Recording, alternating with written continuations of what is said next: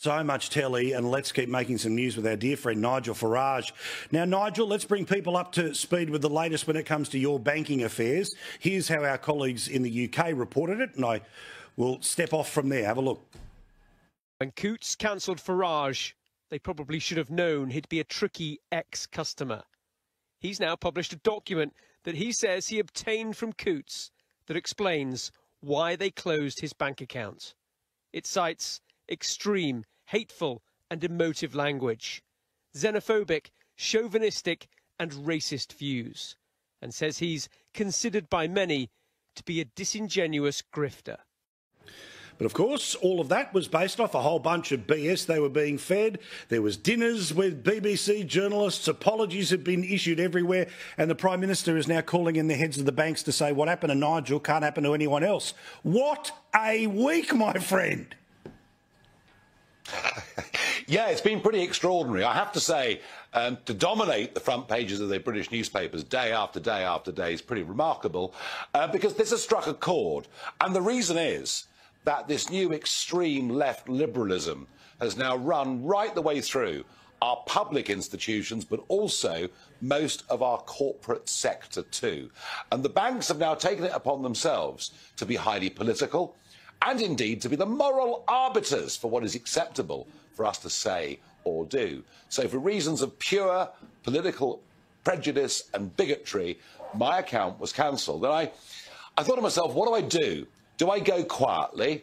Do I just sort of drift away and not, subject myself, frankly, to embarrassment and humiliation? And then I realised this was happening to too many people in my country and too many people across the Western world. And no one has stood up and fought against these horrible, bullying, woke people. So I decided to go public. And you know what? I've had a public apology from the chairman, or the CEO rather, of the banking group, a public apology from the BBC, which never happens. Gosh, I'm going to frame that one.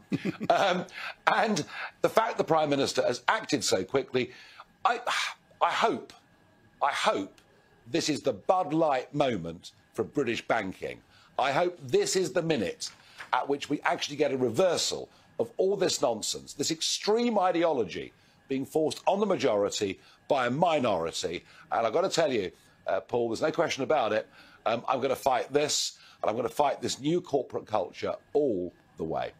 Yeah, because, it is pervasive, it isn't so much, but for it to be such a stark example that for obvious reasons it wasn't about your finances, it was about what they deemed about your character, and when they couldn't even prove anything on your character, they made stuff up about what your character is informed by your politics.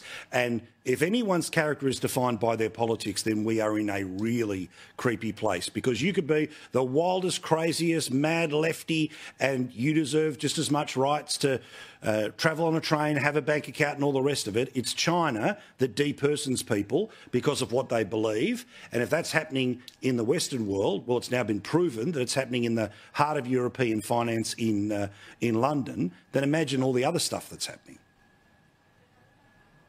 Yeah, look, getting rid of your bank account, denying you a bank account, is the ultimate form of cancel culture. We cannot survive in the modern world without a bank account. You effectively become a non-person. And we do head towards the communist Chinese social credit model, where only by publicly apologising for all of your previous views are you allowed to take part in society. It cannot be allowed to happen.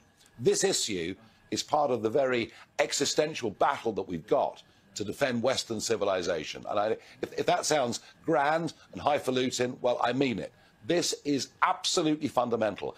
This is a battle of freedom of speech, freedom of the individual against authoritarian control. And do you know what? I promise you, I am never going to let this go. Never.